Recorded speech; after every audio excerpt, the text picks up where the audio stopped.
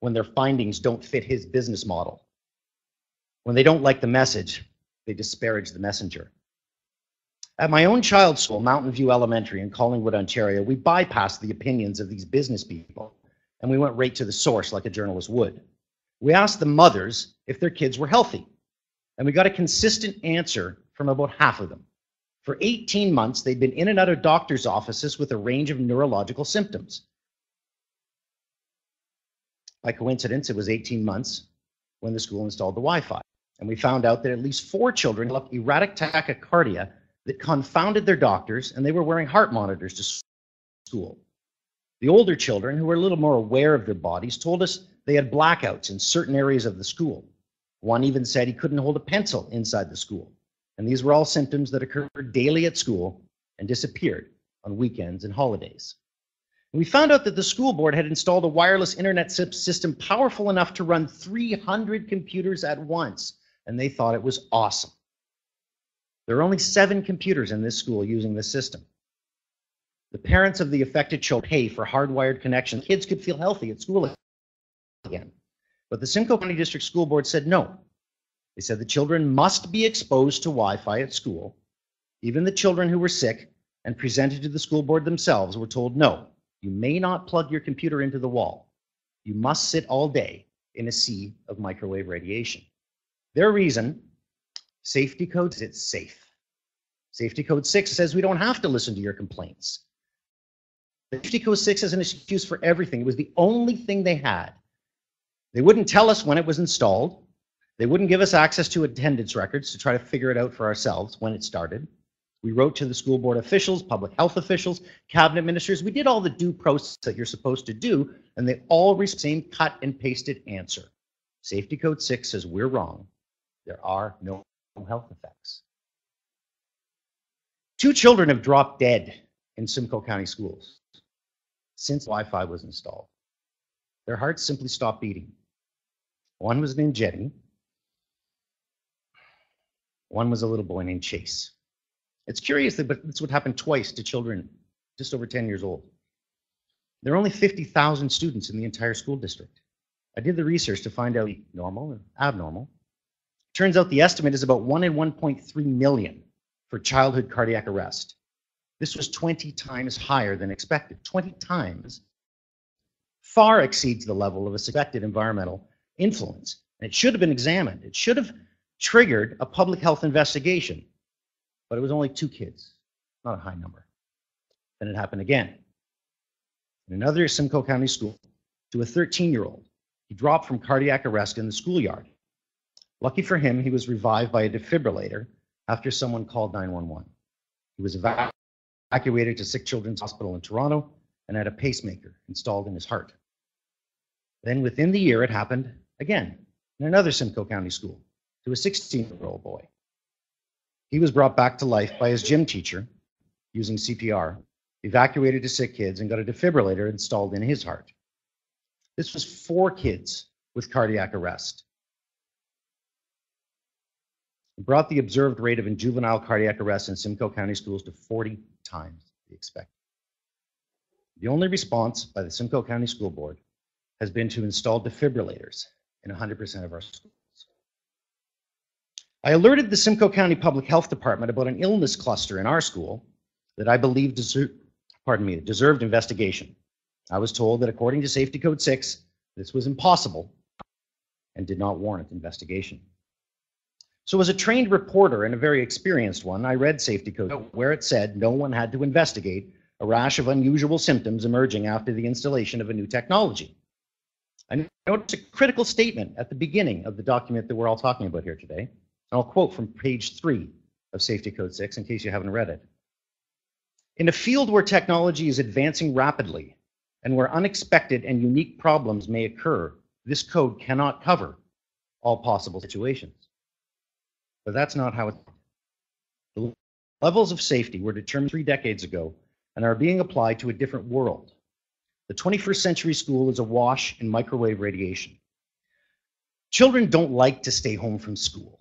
The special interest groups who call themselves skeptics say it's all in their heads. So how would they scientifically explain erratic tachycardia measured on a heart monitor? A child's heart moves from 68 beats per minute to 200 per minute in a single beat. How is that heart monitor measuring something that's in the child's head? One parent asked if her son could be moved to the back of the class away from the transmitter because he had a headache. He left the house every morning, healthy, and developed headaches shortly after sitting down at his desk. The teacher said no. The school board told him he's not allowed to accommodate any student based on an illness from Wi-Fi because it doesn't exist. His mother removed him from school permanently. This kid doesn't go to school anymore, as a mother would, who instinctively protects her children. This 9-year-old boy became one of many in Simcoe County, including my own, who didn't go to school anymore because this little boy can't tolerate the microwave radiation, despite Health Canada's promise. Finally, the school board measured the levels of microwave radiation, and I'm sure this question is popping up in your mind right now. What was the measurement? Their goal, of course, was to compare the levels in the school to Safety Code 6, which we questioned. We questioned these levels, and we believe that they're inadequate. But they were going to measure against Safety Code 6, probably so they could shut us up once and for all. We were causing a bit of trouble, as you can imagine. Except what happened shocked even the school board. The very first location where they measured exceeded the microwave levels that trigger heating reaction. It exceeded the upper threshold of Safety Code 6 by 34%, and I'll be happy to supply you with this document. So we were right. Our kids were sick at school, but nowhere else. There was no mold problem. There was no recent renovation, chemical building materials, only a newly installed massive Wi-Fi system. They measured and found the radiation created by the Wi-Fi exceeded Safety Code 6 thermal threshold by 34%, and that explained why my son came home from school with red-hot ears every day. He was being cooked by microwaves. School Wi-Fi operates at 2.4 gigahertz, the same frequency as a microwave oven. So did they shut it down? Did they evacuate the school? Did they alert the teachers, the parents, the students? No. No, the Simcoe County District School Board kept it quiet. They told no one. They downplayed the results as insignificant and failed to tell the parents who were begging answers. When we finally found out about the test, that we were right, they changed their approach to Safety Code 6. They now said that Safety Code 6 upper limits can be exceeded 50 times. So they relied on Safety Code 6 until it became inconvenient, and now they disregard it. They will expose our children to as much radiation as they want in order to connect 7 computers to the internet. No matter if kids are too sick to go to school, no matter if kids drop dead in their gyms, no matter if their own metric of what is too much radiation has been exceeded in a school where kids are commonly wearing heart monitors. This is real. You can look this up in the newspapers. Fast forward 3 years. My kids are safe. A local private school decided to dismiss Health Canada, take its Wi-Fi out to protect the children. And I have to spend tens of thousands of dollars to enroll them when we have a perfectly good public school system. Because the school that my kids go to chooses to keep them safe, while the public school system chooses to intentionally expose them to microwaves that exceed Safety Code 6 limits. A grade 8 boy from school had to leave recently because he developed pancreatitis. He's 13. I've been told by doctors who are pediatricians that they've never seen it.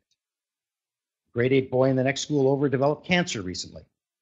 Is it because of the Wi-Fi? Well, nobody knows because nobody's going to check. Not even when the kids drop dead in their gyms are they going to check.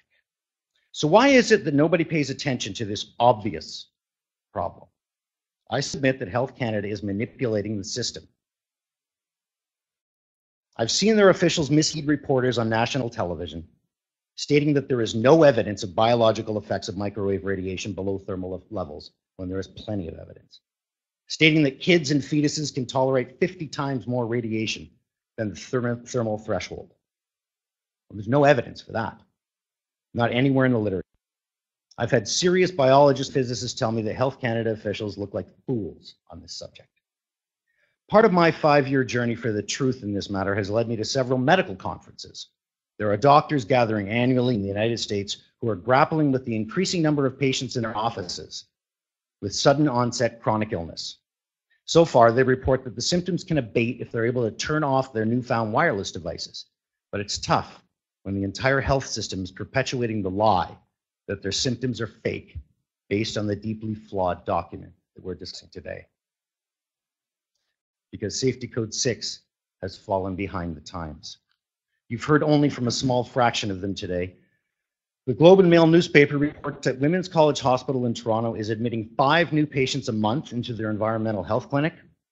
The Complex Chronic Disease Program in Vancouver states that they are overwhelmed by medical referrals for electrical sensitivity and they can't keep up. These are both government funds, using government funds to examine and diagnose the very illnesses that Safety Code 6 says can't exist. And that's largely because the weight of evidence model is weighted in favor of science paid for by the wireless industry. As you all know, science can be manipulated.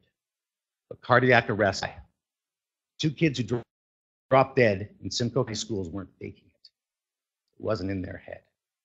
The 2 who were revived aren't imagining the devices implanted in their little hearts. Those are real. What I urge of all of you is to rise above the mudslinging and the pretend science and be the ones who finally show integrity after all this time.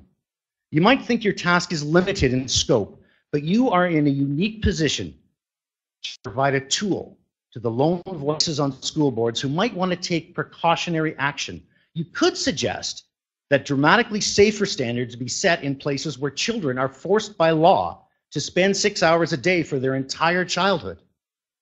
Right now, the entirety of Canada's youth are exposed to levels of microwaves that, if described as an experiment, would not pass an ethics committee. You can't gather data by exposing children to a classified possible carcinogen, but we do it every day in every Canadian school without collecting any data. If anyone would make the argument it can safely spray any amount of pesticide on any person for any amount of time, although that was once thought to be okay. And that's the current government thinking with microwave radiation. The arc of this public health disaster is still on its upswing. Today, you have the opportunity to tip it in the other direction. Simply let Health Canada know that stricter safety standards are required for children and pregnant women. Let them know they should ignore any science sponsored by the wireless industry and start relying on independent scientists. Children know one thing instinctively, that it's wrong to tell a lie. As long as we pretend no one is suffering, this entire process is a lie. Let's start acting like children. Thank you. Thank you.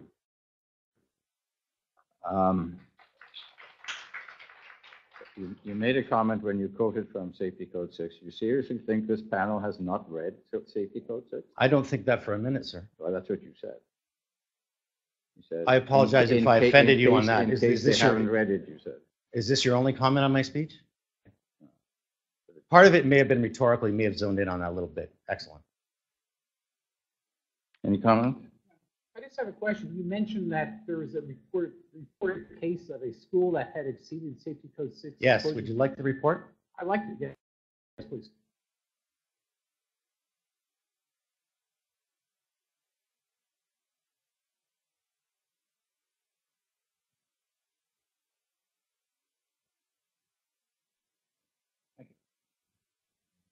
I'm just going to comment on that for a moment. If you look at the page I've handed you, the circle, they valued this experiment where 1 equals the upper threshold of Safety Code 6, and that measurement was 1.34. Now, I'm a manufacturer, and I have to adhere to certain rules of the Canada Standards Association and Underwriters Laboratory for my products. I'm very aware of what safety testing is about. When you find an abnormal or a reading exceeding the standard, you immediately try to repeat it. So they did this with 1 laptop. They opened a single laptop and they tested, and they found when they touched the device to the laptop, it exceeded the code 6. Now, instead of opening a second laptop to see if they could repeat it, they closed the laptop and did not commit that particular experiment again for the rest of the day. They then went to the high school after 3 o'clock when all the students with all their little devices were gone home and measured there. So I would submit that this particular test was flawed and perhaps intentionally. However, they did let that reading show. To their credit, they didn't fake it. However, the school board took 4 months to let it be known. It was the #1 issue in the Simcoe County newspapers. It was the #1 issue at every school meeting I was at. And they never told us. We had to find out. Brian, you have a comment? Yeah, I have a comment. It's really rhetorical. question, but in your career as an investigative journalist and in my career as a scientist, the thing I fear most is being wrong. Because that's what we do, we try and be right. Why do you think some of these people that you reported to us don't have that same sort of fear? You may not have an answer. You know, my thoughts on why they don't do it are my own. I really don't know. Only that perhaps somebody who's reached the pinnacle of the public health department is more political and bureaucratic than they are medical anymore. And what they value more than is hierarchy. This is again my only opinion and my sense of it. But it's a fact, and I have said these things, which could be actionable, and I would be happy any day to stand before a judge and show the evidence. Any other comment, question? Do you have a copy of your comments? Absolutely, I have a clean copy over here. I'd mark this one off. It's my old habits as a journalist. Oh, yeah. It's just over here.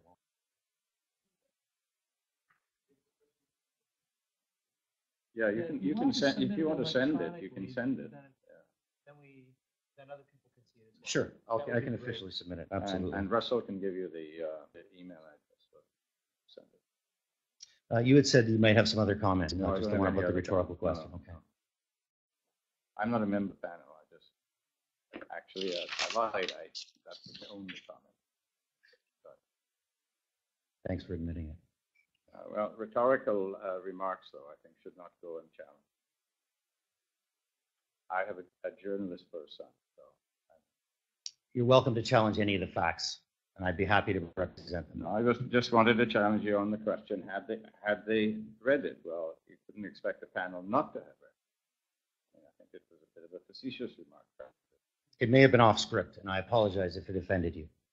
That's all right. Clarify something about that report.